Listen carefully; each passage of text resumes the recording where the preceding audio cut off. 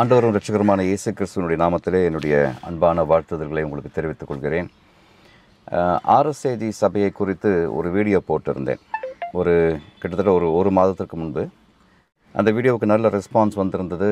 மிகவும் நல்ல கருத்துக்களை பலரும் அந்த கமெண்ட்டில் பதிவு செய்திருந்தார்கள். ஆனால் சில கோபமான கமெண்ட்டுகளும் வந்திருந்தன. உதாரணத்திற்கு ஒரு கமெண்ட், அதை நான் வாசிக்கிறேன். கலாவதி ஜெய்சிங் என்பவர் அவங்க கேட்குறாங்க, who are you to interfere in this matter? Who gave this much courage to talk about the church? It's belonging to Jesus Christ. He is the head of the church. We all body of the church. So we should not have right to talk. Moreover, what you want to convey. அவங்க எழுதியிருக்கிறது அப்படியே நான் வாசிச்சிருக்கேன். கொஞ்சம் தவறான இங்கிலீஷ்லாம் இருக்குது. But நான் அதை எடிட்லாம் பண்ண போகலை. அப்படியே அவங்க என்ன எழுதுனாங்களோ அப்படியே வாசிச்சிருக்கேன். இவங்க ஒரு ஏஜி சபை பக்தர் என்று நினைக்கிறேன். நான் அதில் அந்த வீடியோவில் நான் கேட்ட கேள்விக்கும் இவங்க சொல்கிற பதிலுக்கும் எந்த ஒரு சம்மந்தமே கிடையாது. அவங்க கேட்குற கேள்வினா, உனக்கு இந்த அளவுக்கு தைரியம் யார் கொடுத்தா? ஆண்டவராக இயேசு கிறிஸ்து தான் அந்த தைரியத்தை கொடுத்தார். ஆண்டவராக இயேசு கிறிஸ்து எருசலேம் தேவாலயத்தில் பிரவேசித்து, என்னுடைய ஆலயத்தை நீங்கள் கள்ளர் கோகை ஆக்கினீர்களே என்று சொல்லி அங்கே இருக்கும் வியாபாரிகளை எல்லாம் வெளியேற்றினார் என்று நாம் பார்க்கிறோம். அப்போ ஒரு சபையில் ஒரு பிரச்சனை நடக்குது. அதை புற மதத்தவர்கள் கேள்வி கேட்கலாமா? அப்போது அவங்கக்கிட்டையும் இதை தான் சொல்லுவீங்களா? இது எங்களுடைய சபை, இது எங்களுடைய மதத்தினுடைய பிரச்சனை, இதை கேள்வி கேட்க உங்களுக்கெல்லாம் அதிகாரம் இல்லை என்று தான் நீங்கள் சொல்லுவீங்களா? இதெல்லாம் எப்படி இருக்குன்னா, கிணற்று தவளைகளுடைய ரோதனம். இது ஏதோ சொல்லிட்டு போகிறாங்க, விடுவோம். அடுத்ததாக இன்னொருத்தர் சொல்கிறாரு, மெல்பா ஆசிர். மெல்பா என்பது ஒரு ஸ்திரீனுடைய பேர் நினைக்கிறேன். நீங்கள் சபை கட்டி பார்த்தால் தான் உங்களுக்கு புரியும். உங்களுக்கு ஒரு மகன் இருந்தால் நீங்கள் என்ன டிசிஷன் எடுப்பீங்க? அவரவர் விருப்பப்படி வாழ விடுங்க சார். அந்த கமெண்ட்டில் 2வது பகுதி, அவரவர் விருப்பப்படி வாழ விடுங்க சார். அவரவர் விருப்பப்படி வாழ்வதற்கு எதற்கு கிறிஸ்தவ மதம்? எதற்கு சபை? எதற்கு வேதாகம கோட்பாடுகள்? அதிலே நீங்கள் சொல்கிறதுலேயே முரண்பாடு இருக்குது. உங்களுக்கு ஒரு மகன் இருந்தால் நீங்கள் என்ன டிசிஷன் எடுப்பீங்க? எனக்கு ஒரு மகன் இருந்தால் என்னுடைய குடும்ப சொத்து மகனுக்கு போக வேண்டும். நான் சம்பாதித்த சொத்து என்னுடைய மகனுக்கும் மகளுக்கும் போய் சேர வேண்டும். அதிலே நான் குறியாக இருப்பேன். ஆனால் சபை என்பது ஒரு கட்டடத்தை சார்ந்த நிலம், அதனோடு வருகின்ற சொத்துகள் என்று நினைத்தால் அது பிரச்சனை. ஆனால் சபை என்பது இயேசு கிறிஸ்துவனுடைய சரீரம். சபை என்பது இயேசு கிறிஸ்துவின் மேலே விசுவாசம் வைத்திருக்கிற ஒரு கூட்டம் ஜனங்களுடைய கூடுகை. அதை அப்படி பார்த்தால் சபையை நடத்த ஆண்டவர் யாருக்கு அழைப்பு கொடுத்திருக்கிறாரோ, யாருக்கு அபிஷேகம் இருக்கிறதோ அவர்கள் அதை நடத்த வேண்டும். சபையோடு கூட இவ்வளவு சொத்துகள் சேர்றதுனால்தான் பிரச்சனைகள் வருகிறது என்பதைத்தான் நான் அந்த வீடியோவில் முன்வைக்க விரும்பினேன். அதை நான் தெளிவாக சொல்லவில்லை. ஆனால் அந்த வீடியோவில் நான் கேட்ட 2 கேள்விகளுக்கு இன்னும் யாருமே பதில் சொல்லலை. இந்த பிரச்சனை எழும்பாமல் தடுத்திருக்க முடியாதா? 1. 2வது, ஏன் எல்லாருமே இந்த ஊழியர்களுடைய பிள்ளைகள் தகப்பனுடைய நிழலிலேயே இருந்து தகப்பனுடைய அனலிலே குளிர் காய்ந்து கொண்டு ஊழியம் செய்ய வேண்டும்? நல்ல ஒரு இடத்தை, ஆண்டவர் காண்பிக்கும் ஒரு இடத்தை நீங்கள் தெரிந்து கொண்டு போய் அந்த இடத்துல ஊழியம் செய்து, அந்த இடத்துல உங்கள் தகப்பனுடைய சபையில் இருக்கும் ஆத்துமாக்களை விட அதிகமான எண்ணிக்கையில் உங்களுக்கு கர்த்தர் ஆத்துமாக்களை தருவாரே என்றால், நீங்கள் தகப்பன் கட்டின சபைக்கு சொந்தம் கொண்டாட நீங்கள் வரவும் மாட்டீர்கள், நீங்கள் போராடவும் மாட்டீர்கள். சபையை ஒரு ஸ்தாபனமாக, சபையை ஒரு சொத்தாக பார்ப்பதனால்தான் இந்த பிரச்சனைகள் வருகின்றது. எனக்கு ஒரு சபை இருக்கிறது. அந்த சபைக்கு நான் சொத்துக்களை சேர்க்க விரும்பவில்லை. சொத்துக்களை சேர்த்தால்தான் எனக்கு பிறகு என்னுடைய குடும்பம், எனக்கு பிறகு என்னுடைய மகன் மகள் என்ற ஒரு நிலைமை வரும்.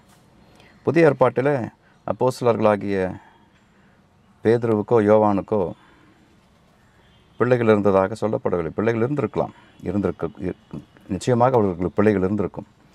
ஆனால் பேதுருவுக்கு பிறகு பேதுருனுடைய பிள்ளை, யோவானுக்கு பிறகு யோவானுடைய பிள்ளை, பர்னபாவுக்கு பிறகு பர்னபாவுடைய பிள்ளை என்றெல்லாம் அவர்கள் கொண்டு வரவில்லை. இருந்திருக்கலாம். ஆனால் அன்று இருந்த நிலைமை எப்படின்னா, சபை அவர்கள் ஒரு இடத்துல இல்லை, விரட்டப்பட்டு கொண்டிருந்தார்கள், சிதறடிக்கப்பட்டார்கள். அந்த நிலைமையிலே அவர்களுக்கு சொத்துக்களை சேர்க்கும் காரியத்தில் கவனம் போகவில்லை. அதெல்லாம் அவர்களுடைய முக்கியம். ஆத்தும ஆதாயம் செய்ய வேண்டும், கர்த்தர் எந்த நேரத்திலும் வந்து விடுவார் என்ற கண்ணோட்டத்திலே அவர்கள் சபையை நடத்தி வந்தார்கள். என்ற கண்ணோட்டத்திலே சுவிசேஷம் அறிவித்து வந்தார்கள். அந்த கண்ணோட்டம் இன்று இல்லை என்பதுதான் மிகவும் கவலைக்குரிய விஷயம். அதனால தான் இந்த பிரச்சனைகள். இந்த கருத்துக்களை தவிர வேறு சில நல்ல கருத்துகளும் வந்திருந்தன. அவையும் உங்களுக்கு நான் வாசிக்க விரும்புகிறேன். இன்னொரு கமெண்ட், பழனி தேவர் 89 என்ற ஒரு ஐடியிலிருந்து அவரே சொல்கிறார். இந்த கமெண்ட்டுடைய கடைசியில் சொல்கிறாரு, இப்படிக்கு உங்களுக்கு அறிவுரை சொல்ல தகுதி இல்லாத ஃபேக் ஐடி. சரி, ஃபேக் ஐடிக்கெலாம் நம்ம பதில் சொல்ல வேண்டாம். பெரிய கருத்து போட்டிருக்காரு, நிறைய காரியம் சொல்லியிருக்காரு. ஆனால் எல்லாமே முட்டாள்தனமான கருத்துகள், அதற்கு பதில் சொல்ல வேண்டாம். ஏன்னா அவரே சொல்லிவிட்டார் நான் ஃபேக் ஐடி என்று. அது வேண்டாம். கிரைஸ்ட் ரெவலேஷன் மெசேஜ் என்ற ஐடியிலேருந்து ஒரு சகோதரர், அன்பு சகோதரனே, இன்று இயேசு கிறிஸ்து நாமத்தை சொல்லி ஒரு வியாபாரம் ஊழியம்தான் செய்கிறார்கள். அவர்கள் எப்படி மாறிப்போவார்கள்? முட்டாள் கிறிஸ்தவர்கள் இருக்கும் வரையிலும் 90% கொள்ளைக்கார பாஸ்டர்களுக்கு கொண்டாட்டம் என்று சொல்லி அவர் முடித்திருக்கிறார். இன்னொரு கமெண்ட்டு, த பாட்டர்ஸ் என்ற ஐடியிலேருந்து ஒரு comment, valid points brother, definitely there should be pastors appointed in rotational mode for every 5 or 6 years. Only this method will help church to move on without chaos. It's time for believers to wake up and not shut up. ரொம்ப நல்ல ஒரு தீர்க்கமான ஒரு கருத்தை சொல்லியிருக்கிறார். Stanley Prabhu Jayaraj, very sorry to say most of the pastors R building their own kingdom, not the kingdom of God. இதை கருத்தை தான் நானும் சொல்கிறேன். இன்னொருத்தர், எம்ஜே சுதன் ராஜேஷ், தேசத்தில் சுவிசேஷம் சொல்ல புறப்பட்டு போக யாருமே ஆயத்தமில்லை. இது நல்ல தொழில். இன்று ஊழியம் நல்ல தொழிலாக சிலருக்கு மாறிவிட்டதுனால தான் சொத்து பிரச்சனை, சண்டைகள், விவாதங்கள், கோர்ட்டு, கேஸ் என்றெல்லாம் போய்கொண்டிருக்கிறது. பத்மினி ஜெயநாதன் என்ற ஒருவர், very balanced analysis, advice and suggestions brother. I wonder how many senior pastors will agree to this. Nobody will agree to this. யாருமே, எனக்கு தெரிந்த ஏஜி ஸ்தாபனத்தில் ஒரு பாஸ்டரும் இதை ஏற்றுக்கொள்ளவே மாட்டார்கள். அவருடைய கொள்கை எப்படி? அதனால் அதை குறித்து அதிகம் பேசி பிரயோஜனமில்லை. Ganeshkumar, very very good sir, exactly correct sir, thank you.